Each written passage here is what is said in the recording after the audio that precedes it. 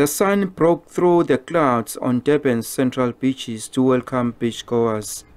Durban's beach promenade is expected to be one of the popular places for revelers seeing in the new year. Some visitors to Durban spoke about their plans for the new year, many saying 2022 has been a tough year.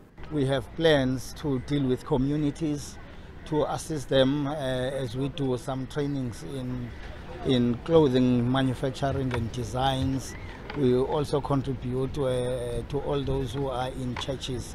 So we're happy to be here to relieve the stress as well, to have fun and forget about the bad things for a moment. And some are working on their New Year's resolutions. Honestly speaking, 2022 wasn't a bad year for me. I mean, there was new opportunities, new things I could discover, new places I could actually see. So yeah, I wouldn't say it was a bad year for me, but 2023 is most definitely much better. I would say it's going to be much better. Life's difficult out there, and the best way to start your 2023 off is by seeing to the less fortunate, you know, helping them survive, because things are very difficult. So helping them to survive would be a better way for everyone.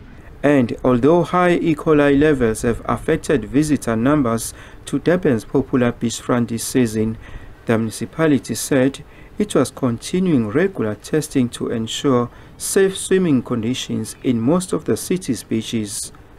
Vusi Kumalo, SABC News, Durban.